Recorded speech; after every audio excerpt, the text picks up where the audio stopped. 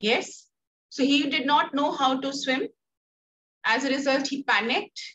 He tried his best to come to the surface of the water.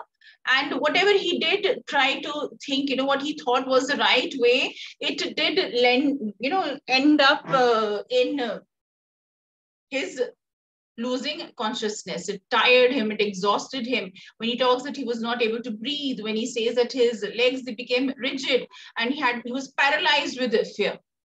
So it was because of the panic, his response to the situation. It was quite natural. Yes, and it is there. It is said that our body is meant to float, right? So you should just let your body float. So it's easier said than done. But if you are in such a situation, you want to come out of the water as soon as you can. Yeah, but he missed out on these little things. So very right, absolutely right, Sanvinder. And I really have a lot of, admiration for people who have learned to swim and so do take this very seriously. So it's very important. We really don't understand how important it is. But yes, so we should have this as, I would say, as a very important life skill. Yes, Sanvinder, you have to be very, very clear. You have to be focused. Okay, that I have to save myself. And panicking and just, thrashing your arms and legs about it is going to create an even more dangerous situation for you. And this is what happened with the young boy. So he's unconscious. He sees that oblivion around. What is oblivion? He's not aware of his surrounding. He's not aware of what is happening. And right now he's there, experienced that terror. Might not come to the surface of the water, might not be able to breathe. No one is going to come to save him. He's tried all his best, trying to reach out for the rope or a ladder or even the water wings, which he thought would be there near around, but he could not find any of them.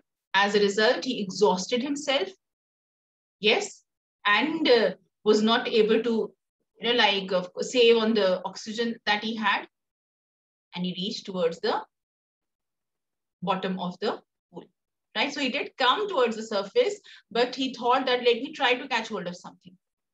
But he was unable to do that. And as a result, what happened? He's become unconscious. Okay, so let's see what happens. And naturally, he's going to come very scarred because of this experience. It's going to have a very bad impact on him as a child, and how it is going to impair his proper functioning. So when you've had such a near-death experience, you've had such a scary experience, it's going to take a long time for you to get to normal. And naturally, yes, you have to be a very brave person to overcome your fears, to overcome your phobias. Right. So what has happened here? I crossed to oblivion and the curtain of life fell. He thought everything is over. The curtain of life fell.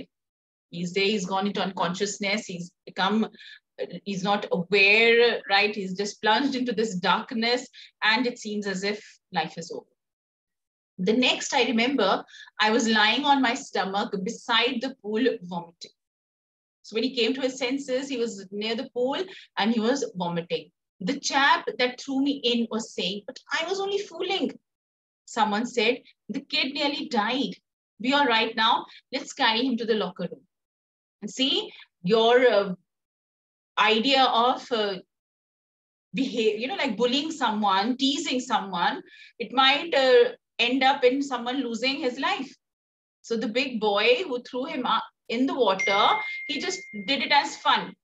He thought, let me just have fun with this little boy, and he's a skinny boy and he's scared and just so because he was big and strong, he knew how to swim. He thought that he could dominate over these little ones. So he just picked that boy and threw him in the water. And this is what happened. Both thing had a very scary experience. But I was only fooling. Someone said the kid nearly died. Be all right now. Let's carry him to the locker room. Several hours later, I walked home. I was weak and trembling.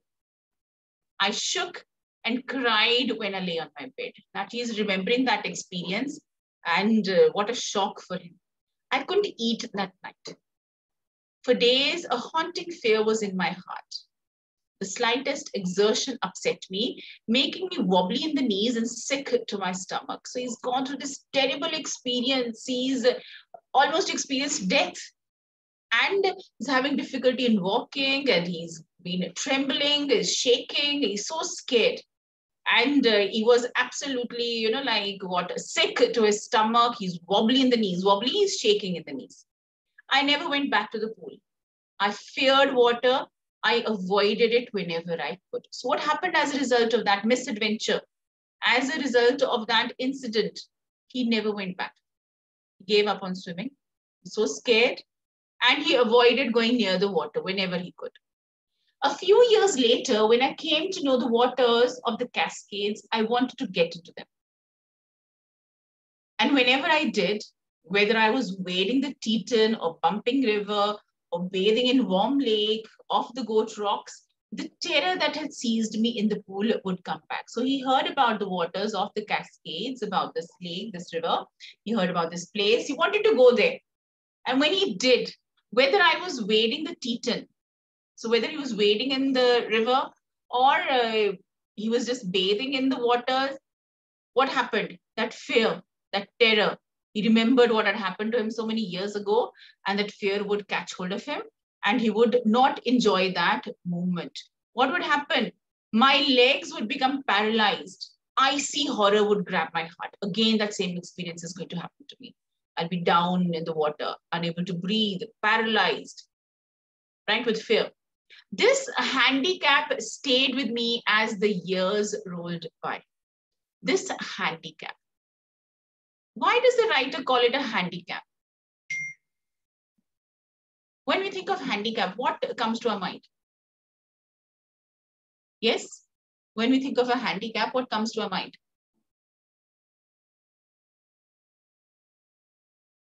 Come on, give me an answer. So what comes to our mind when we think of a handicap? It's a disability. Yeah, unable to do any work proper, something is there coming in your way, not allowing you to function properly. So we relate it with a disability. Why does he call this a handicap? This fear of water. Why does he call it a handicap? Yes?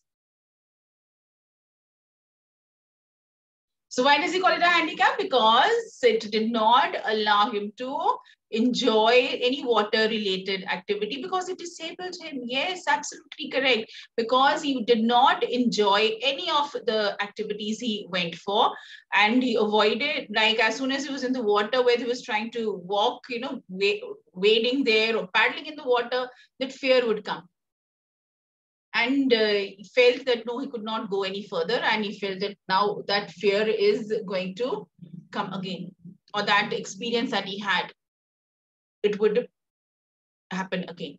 So he was paralyzed. He was unable to enjoy these activities. So handicap here, it is anything which does not allow us to function properly. It's not necessarily a physical disability, but it can be here also an experience, right?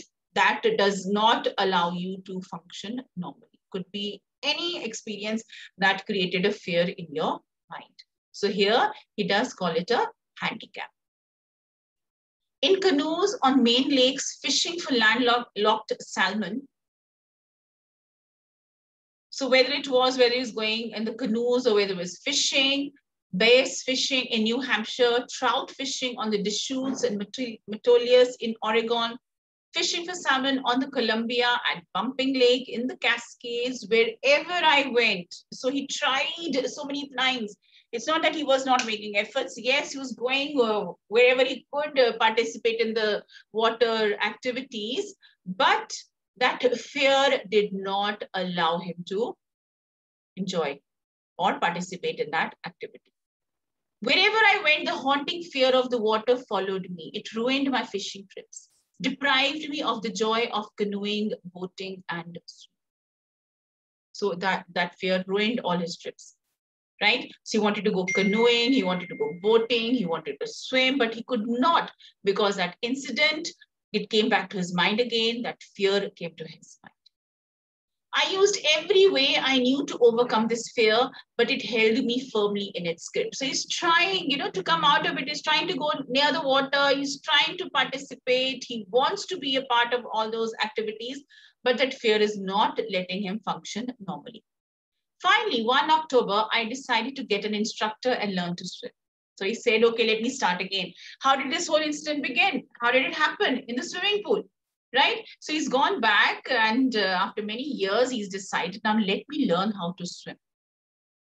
I went to a pool and practiced 5 days a week, an hour each day. The instructor put a belt around me. A rope attached to the belt went through a pulley that ran on an overhead cable. So what was the arrangement like?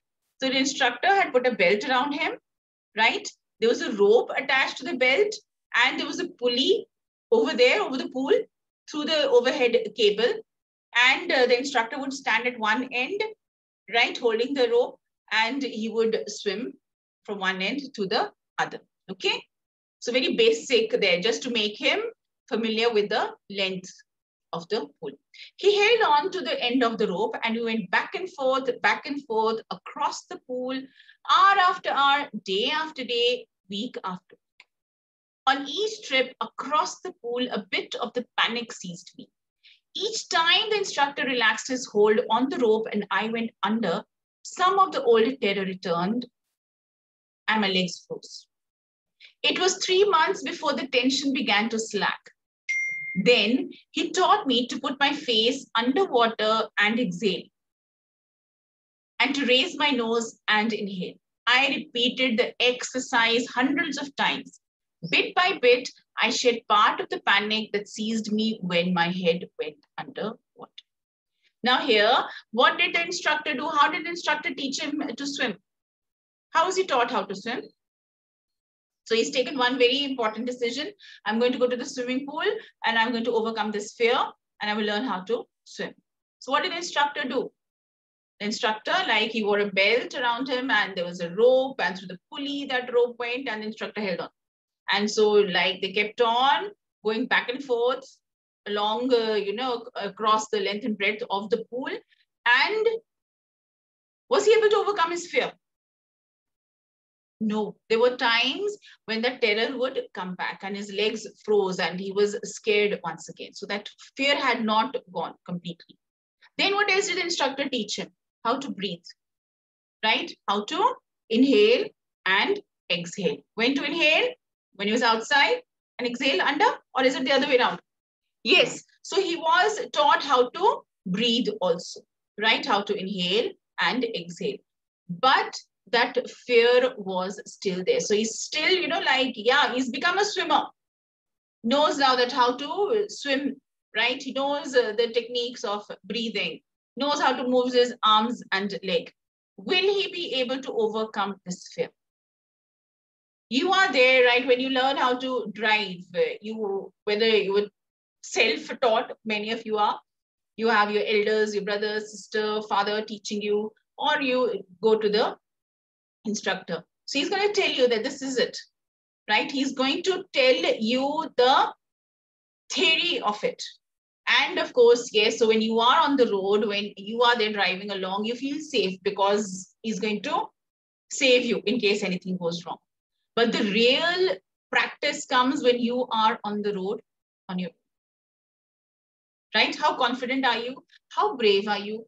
Will you be able to overcome your fear? How do you react, right, in various situations? That is the real test. So this boy, he did learn swimming. He did become a swimmer, part by part, whatever we know, whatever is required to become a good swimmer, right? So about breathing here, moving arms and legs, and yes, so having that strength. Main is that strength. You should not tire out when you are there swimming along the length of the pool. So he was able to learn all that. But was he able to overcome the fear of that he had? That was the fear of water, right? So that only he will have to, how do you think he's going to overcome it? When he swims alone? Right? And when he knows that now whatever I'm going to do, I will have to save myself. Will that fear come back? Will he overcome that fear?